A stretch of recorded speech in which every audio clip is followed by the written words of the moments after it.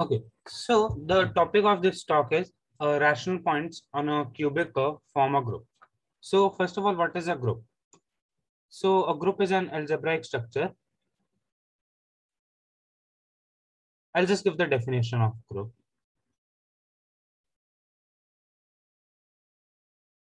So in this, you have two things. One is like a set of elements that's denoted by G, and another is a binary function. Let's call it star. And the properties are if A and B are two elements in our set G, then A star B also belongs to G. This is basically like any function. This can be, let's say, addition, you can imagine, or multiplication, or any other kind of function. And associativity also holds in groups. So if A star B star C is equal to A star B star C. It's not necessary that the elements follow commutativity. So A star B equal to B star A.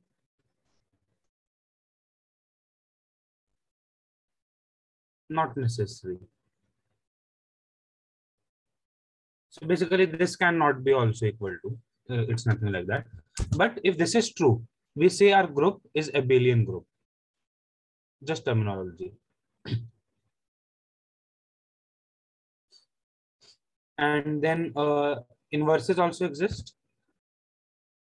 So for all A in G, there exists A inverse in G such that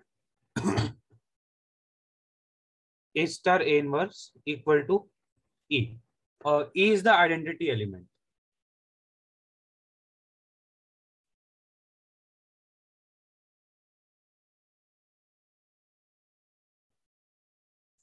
So in every group, there should be an identity element E such that there exists E such that A star E equal to E star A equal to A. So is there any doubt in the definition of group?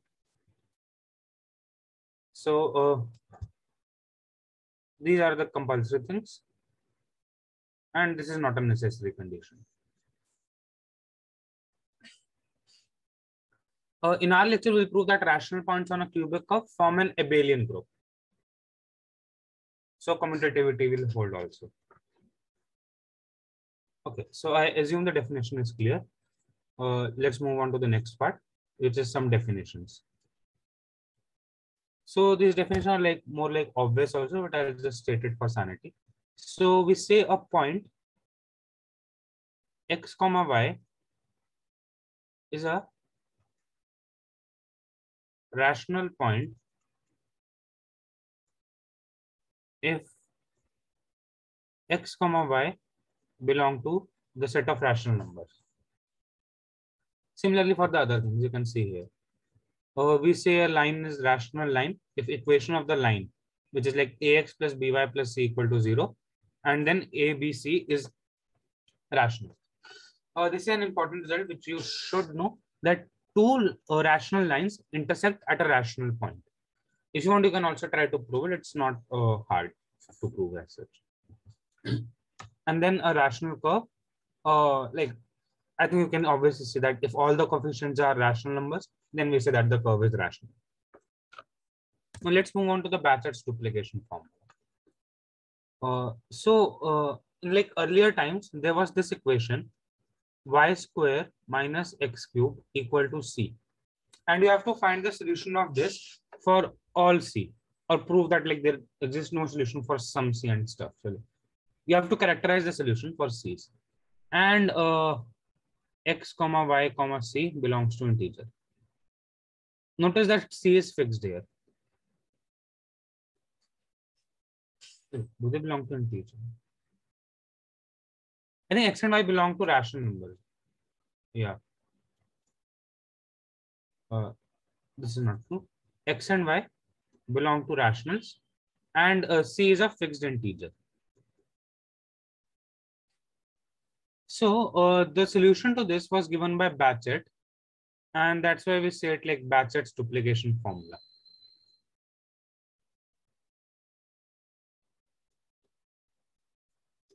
So it states that if x naught comma y naught is a rational solution to this Diophantine equation, then this is another rational solution to the same Diophantine equation. And you can like find other solutions by doing this repeatedly. And he also showed that like if C is not in the set like 1 comma minus 432 and neither of x naught and y naught is 0, then repeating the process leads to infinitely many rational solutions. So this looks very complex, right? How do you come up with such a random polynomial which has like a 4-degree numerator and then 2-degree denominator, and then here it's like 6-degree numerator and a 3-degree denominator? It's not something you can like guess also. So there's a question. Yeah, 1 and minus 432 are random too. I mean, like they are probably not that random, but there must be some logic. Actually, I haven't thought about that. That's a good question. Yeah. Okay. So any doubts still here?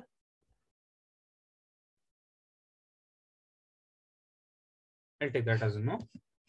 So how do we get the solution of Bachet's equation? The graph of Bachet equation looks something like this. And this thing basically like the width of this thing depends on what your C is and steepness also. But like it approximately looks like this.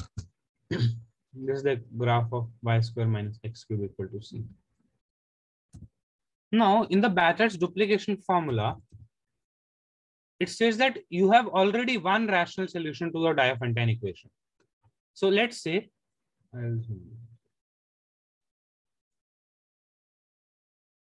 this is a rational solution to this equation, which you already know. Then, if I take any rational line passing through this point, also, yeah, this is any rational line passing through this point, and we can see there will be like basically two more intersections. You cannot see the other one, but it will be somewhere like here.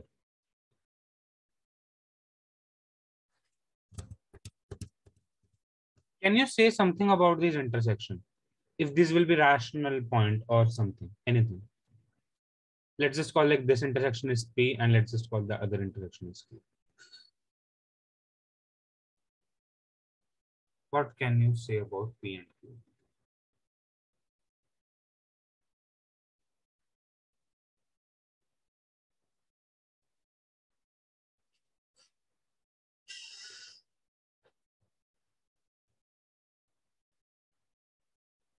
Any ideas?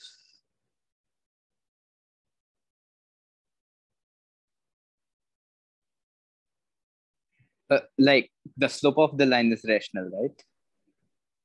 Yes. Okay, so we can do something like we write the equation of the line as y minus y naught over x minus x naught equals some slope m. Yeah. And then yeah, from this we get y is equal to some expression in x, m, x naught and y naught. Yeah, let's just say y equal to ax plus b, the equation is. Yeah, and then we plug this in the equation, like y square minus x cube is c. Yeah, right. And you'll get basically two more points. But the thing is, this doesn't tell anything about P or Q, that if P and Q will be rational points or not. Because when you plug this, you will basically get like cubic in X. And if you remove this solution, it will be a quadratic. And quadratic can have irrational solutions also. Okay, right? Yeah. So this is not very helpful. But what if we consider the tangent to this point and consider this intersection? Let's call this R. Can we say that R is a rational point?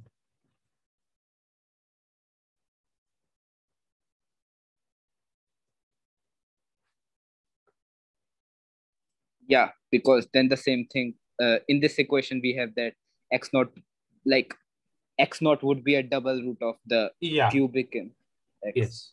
and then we'll only have like a linear equation which will have a rational solution because all the coefficients are rational. So what just happened is when we define a tangent, so let's say yeah, so like in a tangent, how do I say this?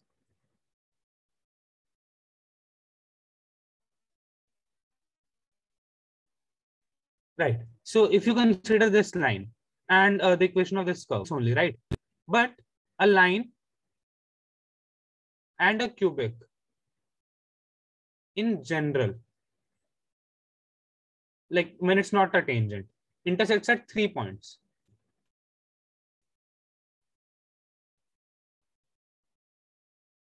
But in the case of tangent, there are only 2 points.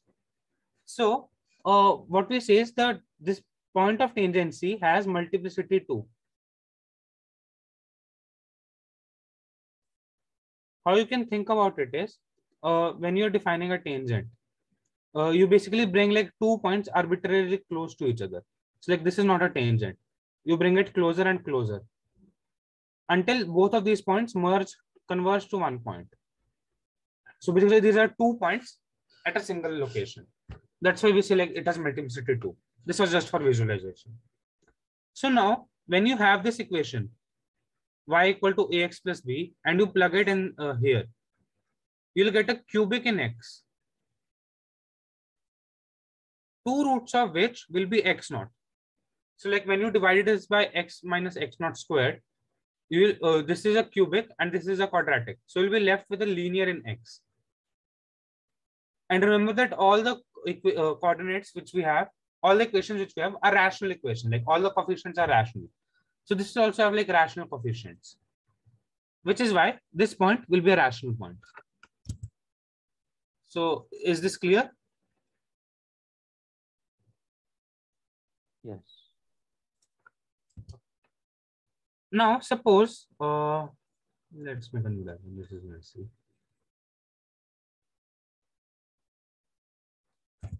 I give you 2 rational points. P and Q are rational points.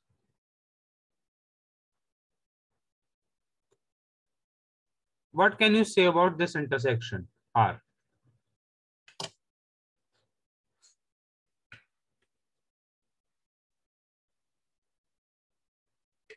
This is basically PQ intersection, the cubic at the third point.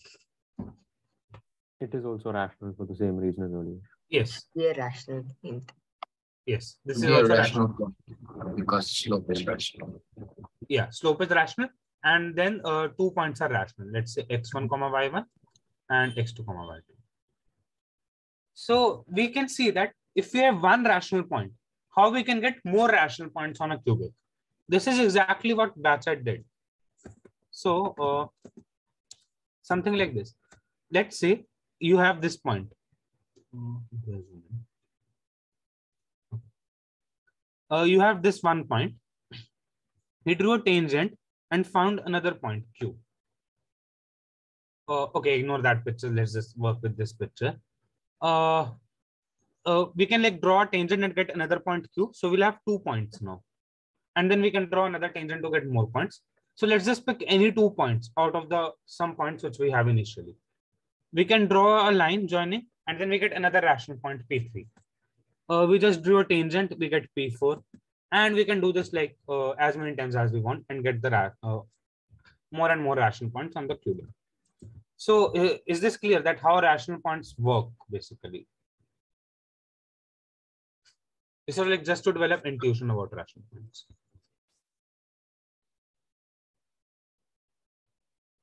Yes or no would help. Yes. Okay, so let's move on.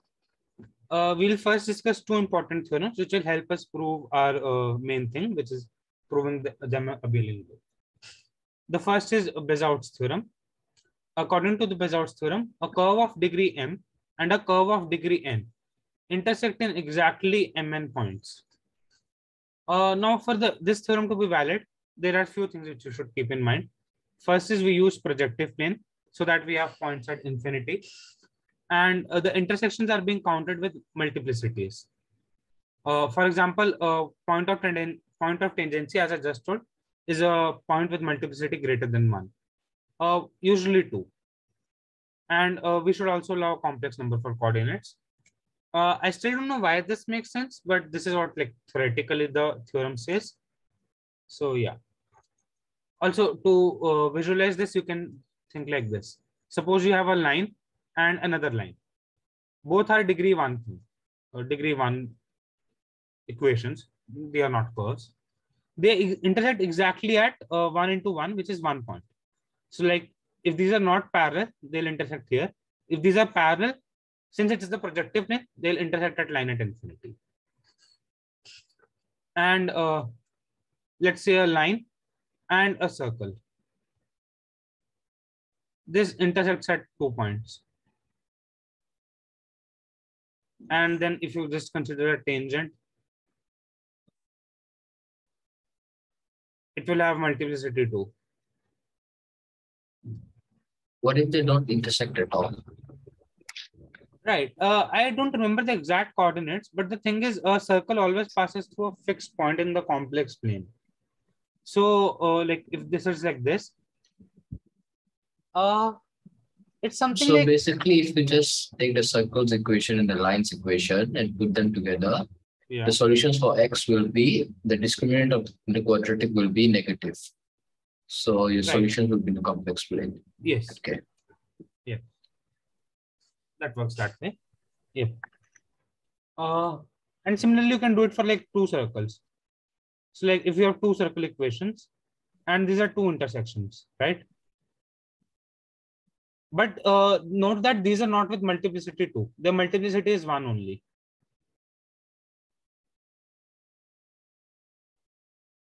So you have basically 1 and 1, 2 intersection, but you need 4 intersection according to Bachet's theorem. So the other 2 come from the complex plane, which you can like, if you allow the use of complex numbers, you'll get that. Okay. So we'll not do the proof of this because it was very complicated and I didn't read it fully myself. Yeah. But okay, the main thing we need for this theorem is just the case for m equal to n equal to 3 in our lecture, nothing else. Oh, also one thing I should specify is, do you know what a point of inflection is? Is anyone there who doesn't know? Yeah, me. Okay. So if you have a like any curve, this won't be like a very good example of the curve, but let's just say any curve. And if it changes from concave to convex, Okay. or convex to concave, and the point at like suppose this is a point, before this it was concave and after this it's convex, let's say, then this point is called point of inflection.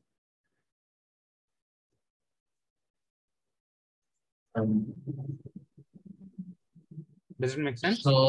So basically, if before and after the point it changes from concave to convex, yeah, or vice versa, that's yes. called okay now So like not really maximum minima, like maxima is something this thing. Maximum we are not dealing with concavity or convexity here. So point of inflection has multiplicity 3. This is just like a random side fact. We saw like a point with multiplicity 2, which is like tangency. So here it has multiplicity 3. Not related to our lecture, but I just wanted to state it as a fact. Okay, let's move on to the next thing, which is Cayley-Baccarat. Don't judge on my pronunciation. What this says is, suppose you have 2 cubics, C1 and C2. In how many points will they intersect? Cubics.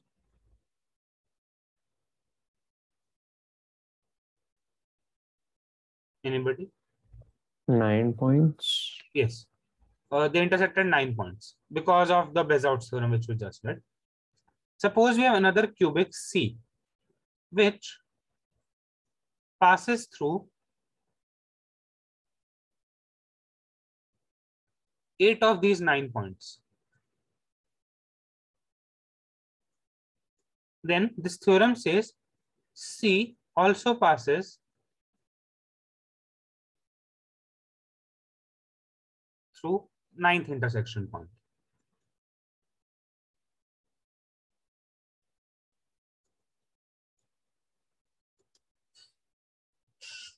Okay, so now for the proof of this, equation of a cubic, let's say C, looks something like ax cube plus bx square y plus cxy square. I'll just write it, not say it, it's too long.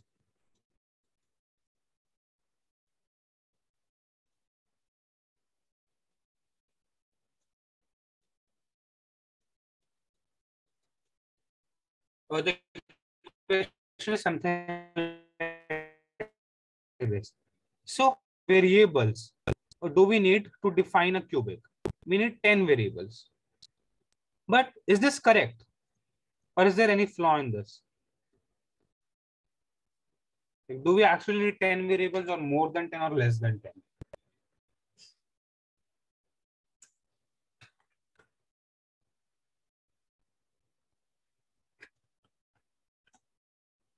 Okay, someone says divide by A.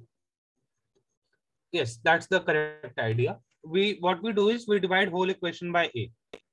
B by A, C by A, D by A, and so on. And this is 0 by A, so it will just remain 0. Now this is 1. This variable we actually know. And we can say B by A as like B dash, C dash, so on till like J dash. So we now need 9 variables instead of 10 variables. And okay, so what if A is equal to 0? We cannot divide by A then. What do we do then?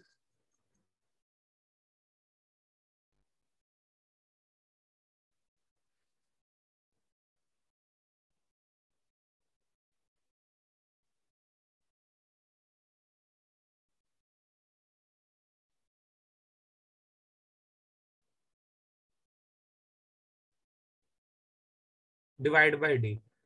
Okay, it's possible D is also 0. But in that case, this won't be a, okay, it will still be a cubic anymore. So the point is, if A is 0, we already know one variable. So we just need like 9 more variables to define the cubic.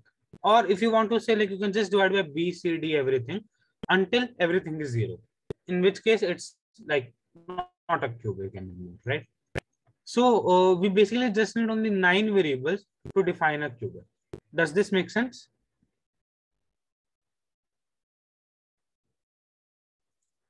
Okay, I'll assume it's a yes. So in some sense, we say that a cubic is 9-dimensional.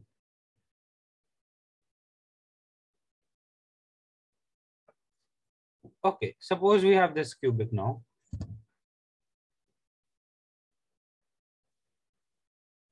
Oh, no.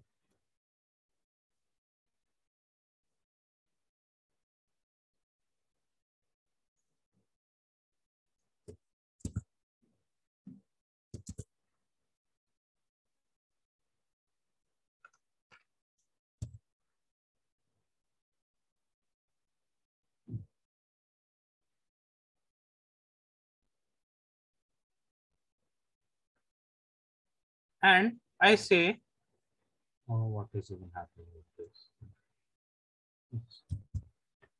And I say that a given point x0, y0 lies on this cubic. Then, what can you say about, like, what information does this give you?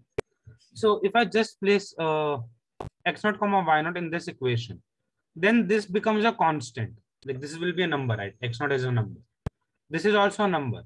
So we get an equation in B, C, D, so on till I comma. Okay, since the x0 comma y0 is rational, wouldn't that mean like all the coefficients have to be rational as well? Not all necessarily. Let's take the equation like root 2x minus root 2y equal to 0. X comma y, you can take 1 comma 1 is a solution, and the coefficients are not necessary. Right? Also, in this case, we are just dealing with rational coefficients now, so no need to worry if they are rational or not. Okay, but what you said was like not fully correct. So here's a counter example for that. If you need a cubic, like just take this thing. Okay.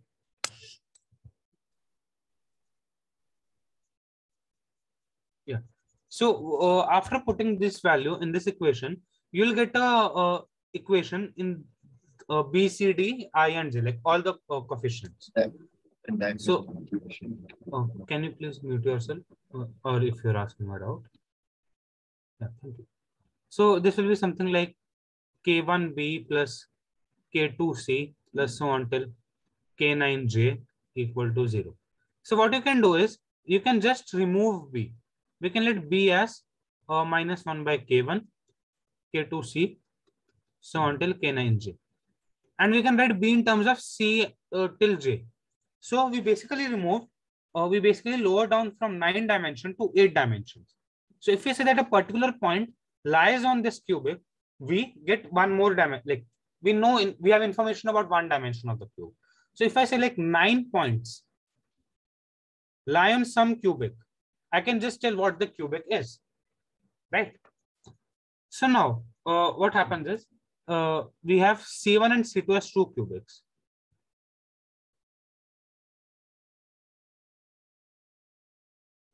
Let's say their intersections are P1, P2, so on till P9. And there's a cubic C which passes through P1, P2, so on till P8. So, and we need to prove that P9 also lies on this cubic. So, what can we say about C? Like, what information do we have from these 8 points?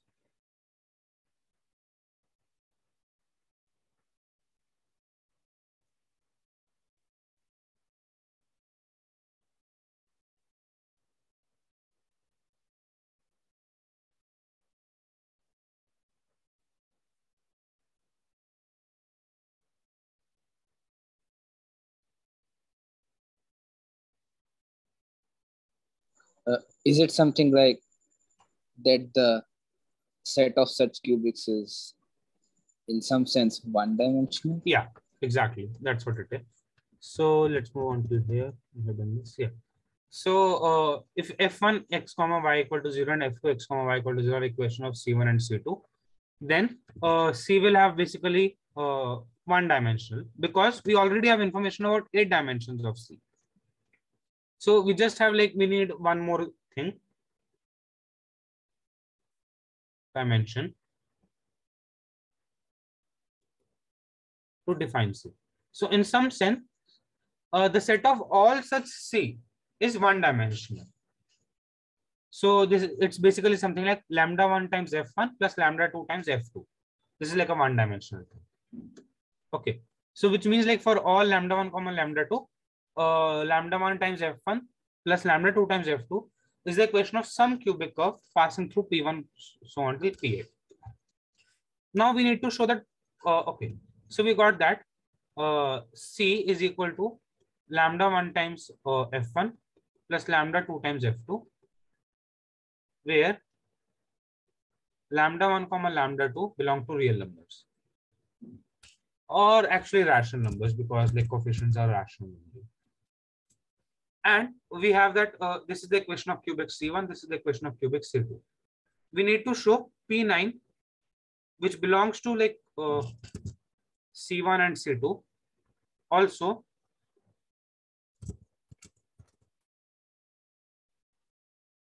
belongs to C. How can we do this? No, from this.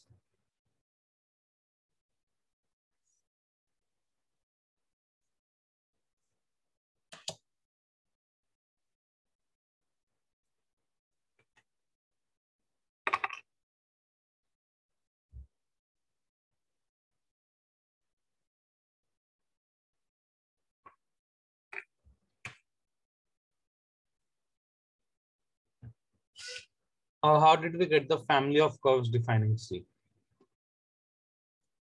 So see, the thing is, when we have one point lying on a cubic, we get information about 1 degree of the cubic, 1 dimension of the cubic. Now we have that we know information about like 8 dimensions of C, right? We have 8 points lie on C. So we only need like information about 1 dimension of C.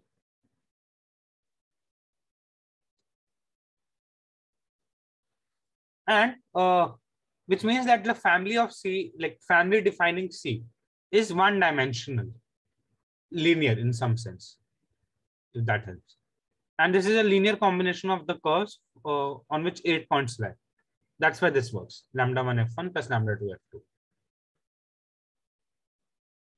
Now you have that C is of the form lambda1 f1 plus lambda2 f2, where f1 and f2 are equations of like f1 x comma y equal to 0, f2 x comma y equal to 0 are equations of the curve C1 and C2.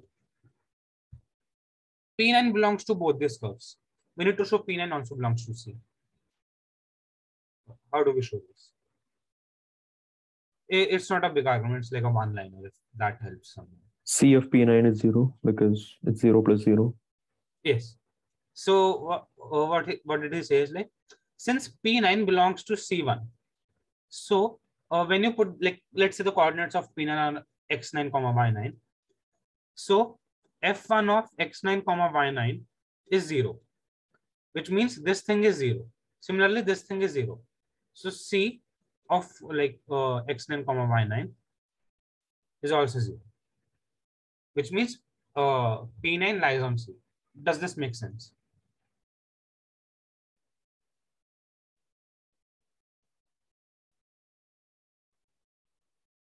Yes. Okay. So yeah, yeah, go on. Do 9 points uniquely define a cubic? Can you say it again? Do 9 points The 9 uniquely points. define? Do 9 points uniquely define a cubic? Yes. But then how can we have like 2 cubics passing through the same 9 points? Because that's what C1 and C2 are. Oh wait. Right.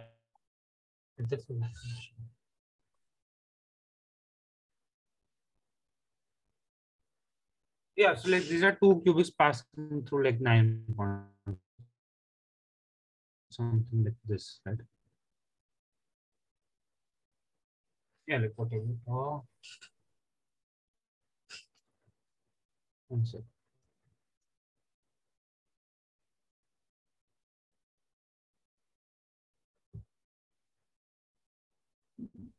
Is it because like some of these points are giving the same info? They're two Not really. equivalent Like equations? if they are distinct points, then they should give distinct information. Oh, right. That's actually also possible. But I don't see how is that possible actually. No.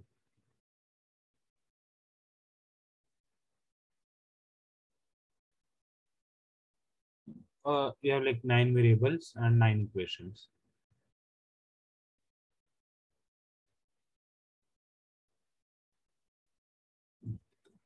So this should be the same cubic, no?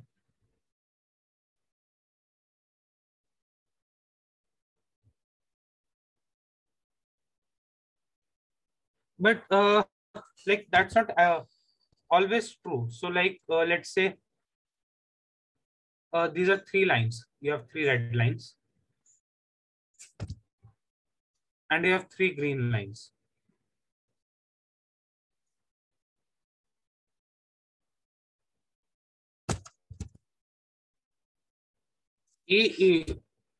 There are total 9 intersection points. 1, 2, 3, 4, 5, 6, 7, 8, 9. So if I just say I have these 9 intersection points and what is a cubic passing through these 9 points, then you can just consider the cubic like let's call this L1, L2, L3. You can just consider the cubic L1 into L2 into L3 because this is like 1 degree, 1 degree, 1 degree. So like when you multiply them, you will get a 3 degree equation, right? Yeah, I guess so. Then it is just like multiple. These equations are giving the same info. Like some of them are linearly dependent.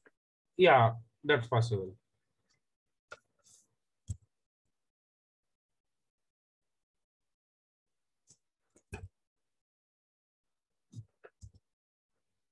Okay, but if they're linearly dependent, that doesn't help us in removing a variable, right? Yeah. Oh. We cannot always remove a variable.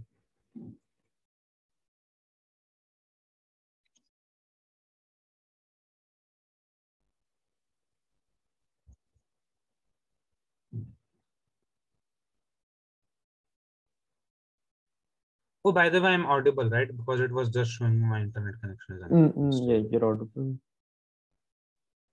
Yeah.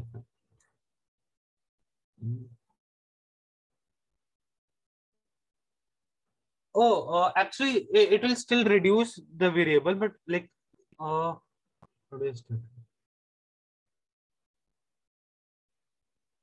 I guess what Kelly Backer is saying is that these 9 points actually have 8. Have like degree of freedom 8. Like they give us 8 equations, 8 linearly independent equations.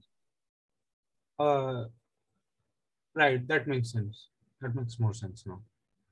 Yeah. Okay. Makes sense. Okay, so like, ignore that stuff if you didn't understand, but like, is the proof clear mainly? Like how P9 lies if you get a linearly dependent, or if you get a not dependent, if you get a like a linear family for C.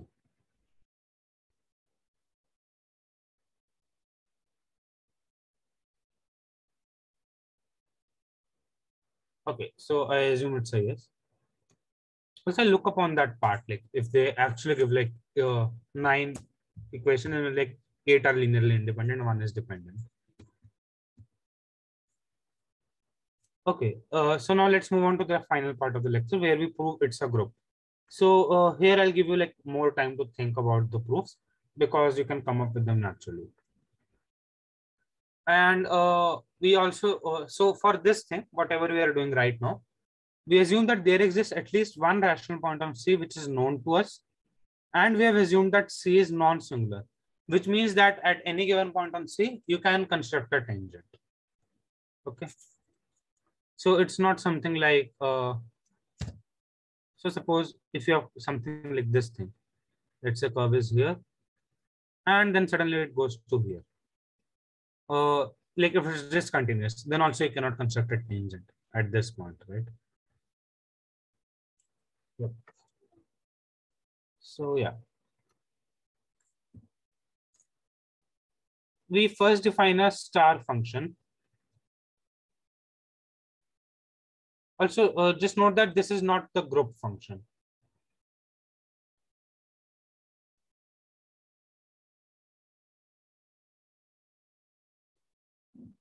So I'll just show you the formal definition once. P star Q, suppose P and Q belong to a cubic C, then P star Q is the third intersection of the line joining P comma Q with C. And if P comma Q are rational points, then so is R. So we basically saw this thing in the Bachet's duplication formula thingy. So this is a random cubic and P and Q are 2 points. Then P star Q is like you join this thing and let it intersect again. Okay, this is a bad type.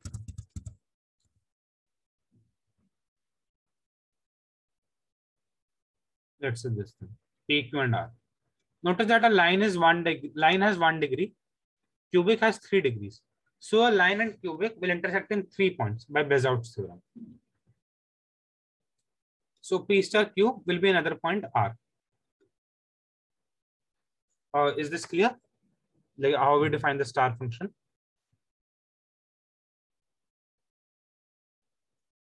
And obviously, like as we did earlier, if P is rational and Q is rational, R is also rational. I already told how. Okay, so can anybody tell me how can we define P star P?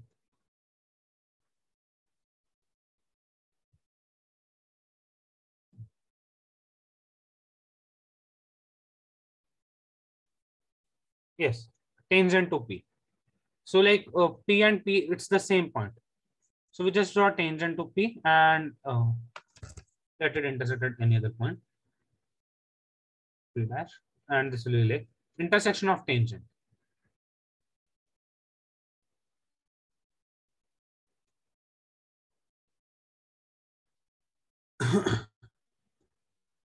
Yes.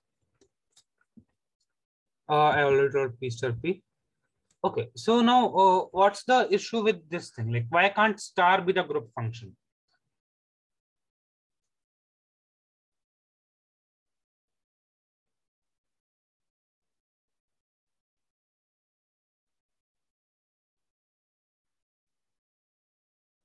Okay, what's the issue with the identity element?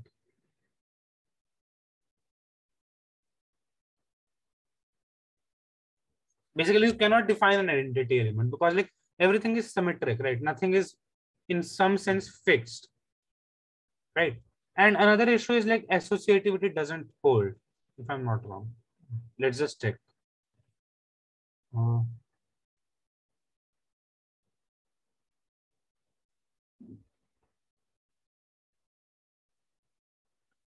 if you have like P and Q and another point R, then we have to check if P star Q star R equal to P star Q star R. Okay, so for the first thing, you get some point here S, and then SR would be something like this, somewhere here.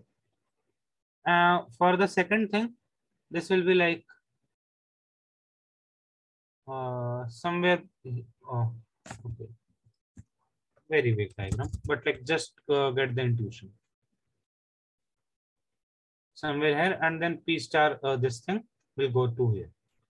So this thing is the black thingy, and this thing is the pink thingy. Clearly, these 2 points are not same, right? It's not an exact diagram, but good enough for like visualization. So do you see why associativity doesn't hold for this thing?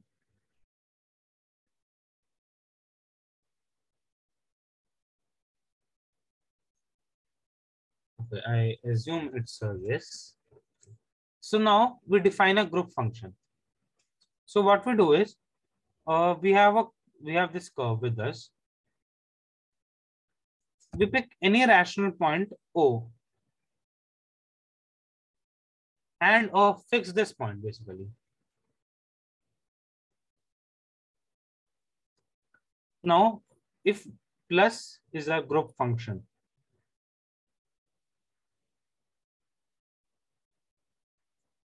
then P plus Q equal to O star P star Q.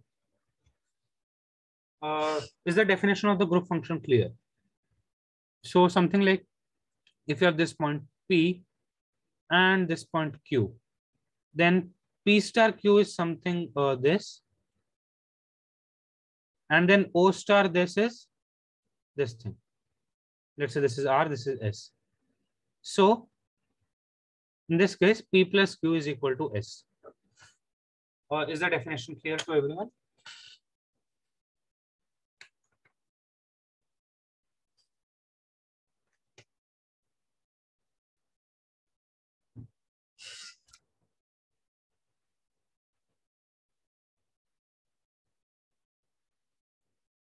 Am I audible? Yeah. Yeah, okay. So now we say that this is a group function, and let's move on to proving that it's an abelian group. So let's just first prove commutativity, like that's very easy thing to prove.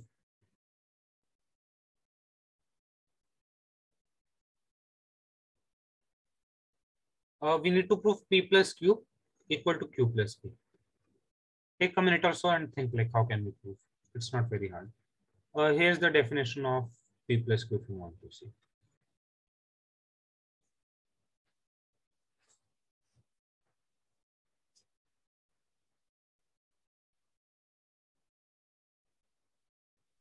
Like the lines are this, like PQ is equal to, the line PQ is the line QP. So Yes. R is the same.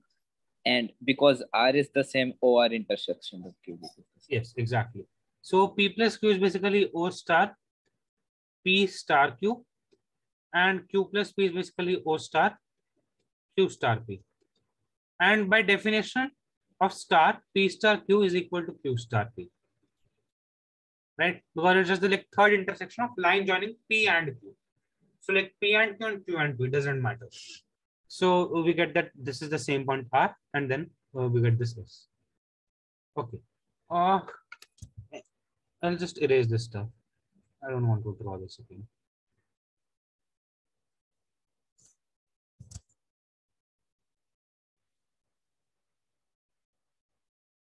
Right. Any guesses on the identity element?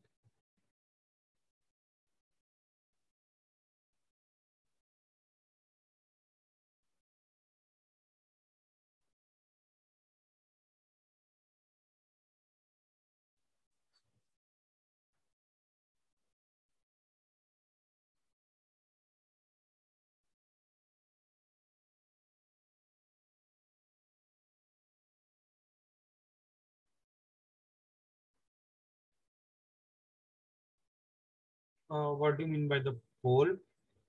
Do you mean like this point, like the leftmost point? Yes. Okay. Let's say like this is the identity element. Let's call it E. So if E is the identity element and P is a point, then by definition of identity element, P plus E should be equal to P, right? So P plus E is something this point. And I mean like this is P star E. And to get P plus E, you will take another intersection of this. This clearly doesn't look like P. This lies somewhere here. You just try to visualize this. So this is not the identity element. Any other guesses? So is it O? Yes, exactly.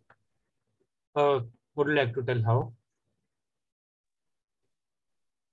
Yeah, so P plus O would be, first we do P star O, which is take a line O from O P, which cuts the cubic at, let's say, some P dash. Yes. And then from the line OP dash intersection, the cubic is P. Yeah. So this is like, we just define the line OP and it takes its third intersection. So this line intersects with cubic at 3 points, which are OP and P dash. So like O star P is P dash, and then this thing you do O star P dash, this will be P. So P plus O is just P, which is also equal to O plus P, because we already showed its commutator. So is this clear? Okay. I'll assume it's a yes. Okay, take 2 or 3 minutes, think how you can define inverse of a point P. It's not Sorry, that define what? inverse. So like Okay. you have a given point P, you have to find a point P inverse such that P plus P inverse is equal to O. Oh, okay.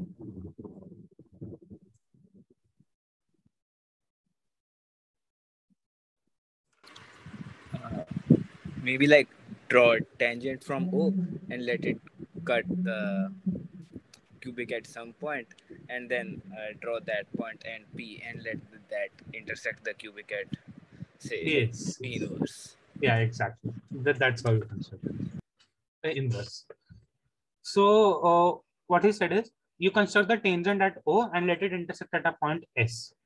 And then you draw P star S basically. That's the inverse.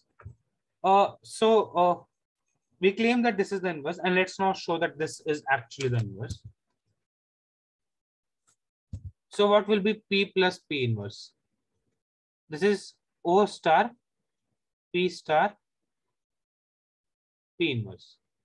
Or what is P star P inverse? It's S, right? Because this line intersects at 3 points, P inverse, P and S. So this is O star S. Now what will be O star S? Notice this green line. Let's call it L1. L1 intersects this cubic at O and S, but it should have three intersections, right? Notice that this is a tangent at O. So it has multiplicity 2. So it's basically O, S. So O star S, like O and S, we have two intersections. The third intersection is O only. So this is O. So you get P plus P inverse is O. Is that clear?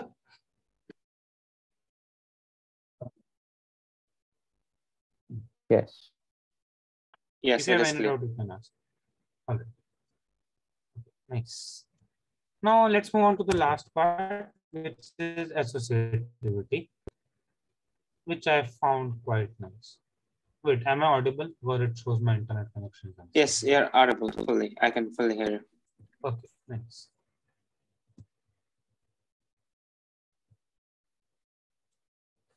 Okay, so now we need to show. I'll take it down. Okay, I'll take it out.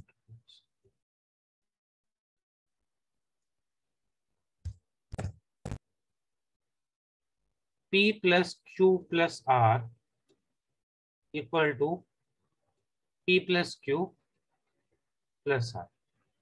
I claim that this is equivalent to showing P star Q star R or P star Q plus R equal to P plus Q star R.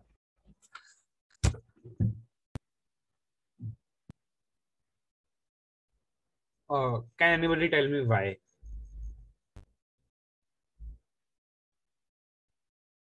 Because if these points are the same, then O star this would be the same. Yeah. So if these two are equal, then what we can do is we can do like O star both sides.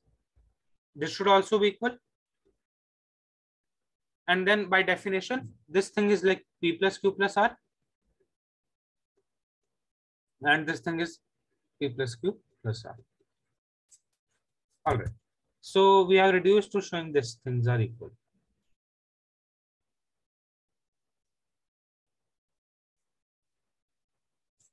All right. So now when we define this thing, P star Q plus R, what points do we use? We need Q, we need R. To get Q plus R, we also need Q star R. And then we finally get Q plus R. And to get P star this thing, we use P. Now to get this thing, what do we need? We need P, we need Q, we need P star Q, and we get P plus Q, and we need R. So in total, what points do we use? Combining these two things. Let's just say union of these two sets. P, Q, R, P star Q, Q star R. Yeah, go on. R plus Q. Yeah. Do you need to send? Oh, we also need O to define this thing. Like if you have Q star R, how do you get Q plus R? For that, you need O, right? So how many points do you actually need? 1, 2, 3, 4, 5, 6, 7, and 8. And then we need to show that these 2 points are equal. I'll show this with a diagram so that it makes more sense. Yes. So see this. To define this thing, P star Q plus R, you need first Q, you have R, you define Q star R. Then you need the point O. You can see my cursor, right? Yes, I can see it. Yeah. To get Q plus R. And then you also need P to get this point. P star Q plus R. And then to define this thing, P plus Q star R, what points did we use? We first used P, then used Q, and we got P star Q. Then we used O to get P plus Q, and we ultimately used R to get this thing. So now, notice one thing in this diagram. second.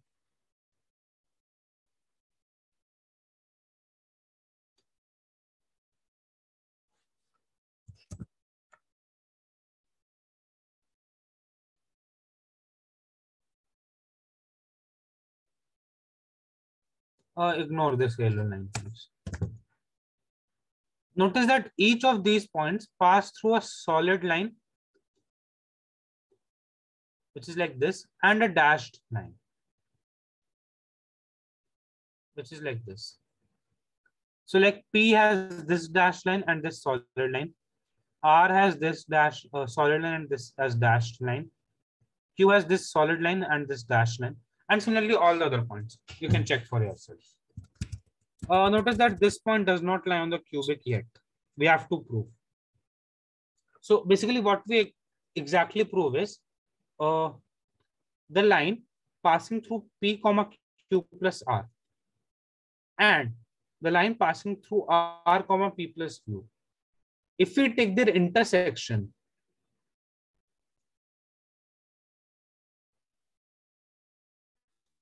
and prove that this lies on the cubic C, let's call this cubic C,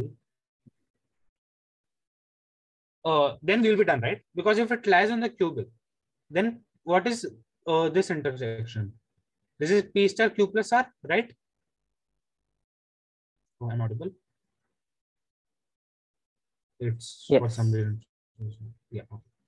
And this will be R star P plus Q.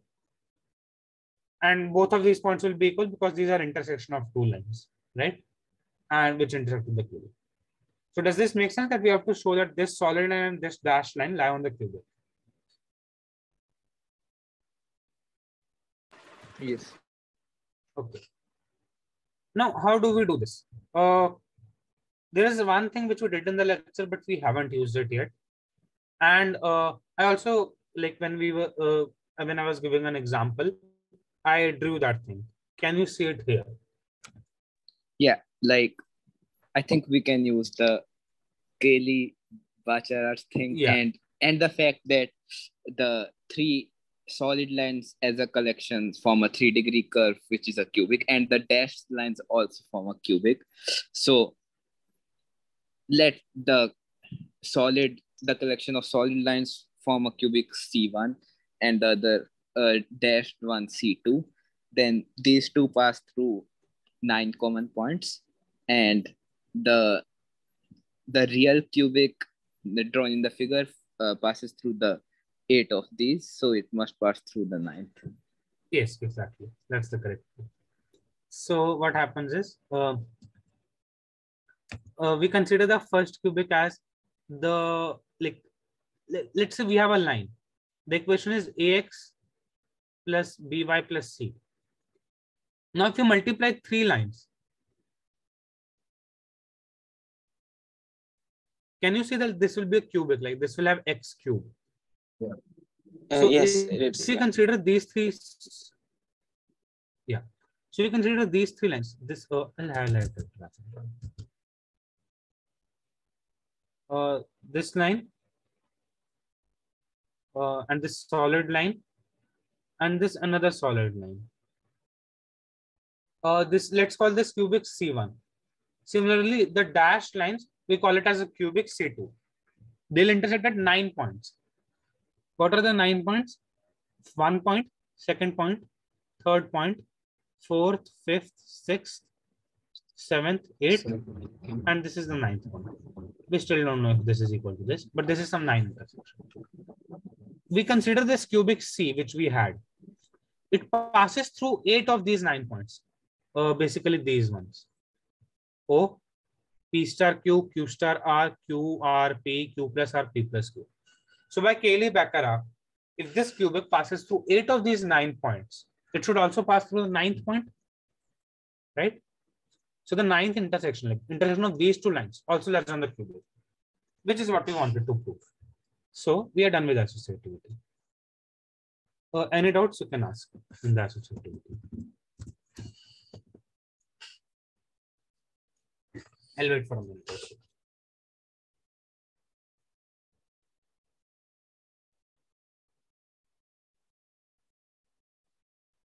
Wait, so is P plus Q into R is equal to P into Q plus R? Yes, Ah, okay. that's what we proved, right? Yes, yes, yes. Okay, so we are done with proving that this is an abelian group. So like rational points on a cubic curve form an abelian group, which is a pretty decent property. Like there are like random rational points lying on a curve and they form a nice algebraic structure. Okay, and then there is a last point on the choice of O. I said like pick a random O, it doesn't matter. It actually doesn't matter.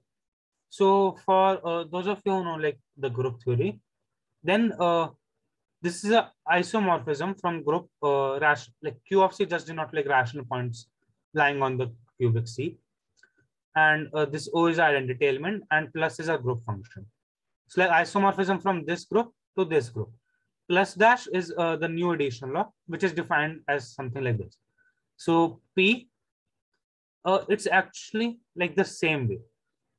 Okay.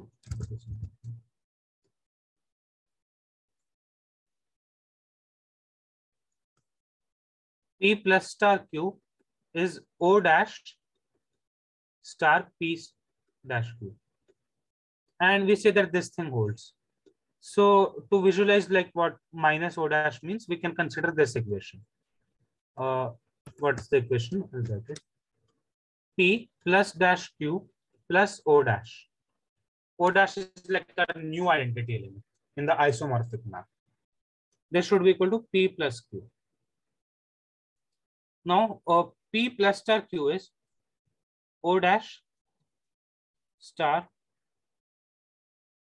P star Q plus O dash. This thing is equal to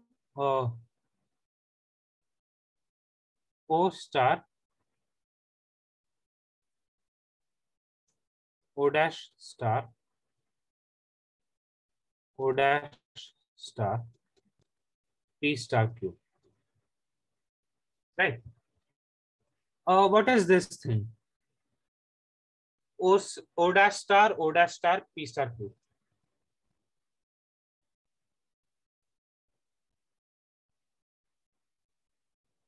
So let's say on this cubic, P star Q is just like R.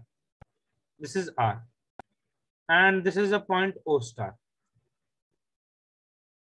O star R is S. Then O star O dash star R is S. This thing is S. So now what is O dash star S? This will be R, right?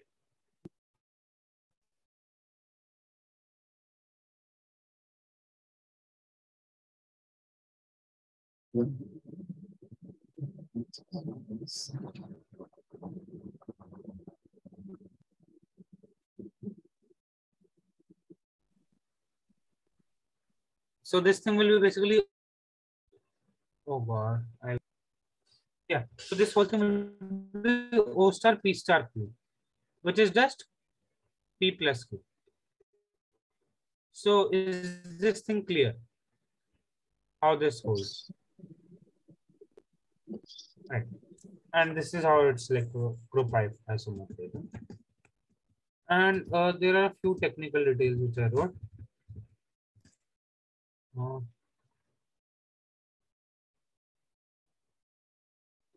This I already told you. And yeah, when I said like when P is a point of inflection, it has multiplicity 3, right? When you draw a tangent through that. So P star P is equal to P. So basically, if you have curve of something like this, and this is our point of inflection, let's say, then this is multiplicity 3. So what happens is P star P is just P itself. Does this make sense? Yeah. Right. So when we were doing this like group stuff, we assumed that we didn't pick the point of inflection at first. Because let's say the point which we know on this thing is just the point, only like draw a tangent to get a new point. But this tangent also is not giving you a new point because P star P is just P. So this is like not at all helpful to us. So this was an assumption which I didn't mention earlier, but we are not picking point of inflection at first. And this is a point which someone else told me, that proof of associativity doesn't work when these things are not in their general position. So for that, like you can fix this, but you have to just change the order of stuff, like solid line and dash lines things, which can be done manually. Yeah. So I just included like the general case, which is like usually given in books also. So yep, that was it with the lecture. I'll be here for like 4 or 5 minutes if you have any doubts, and then we can end early.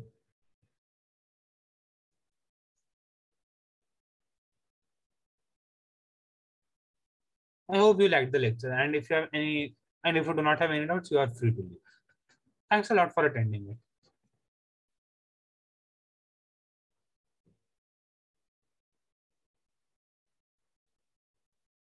I'm not a batsman. No, I have not been on the Indian IMO team yet.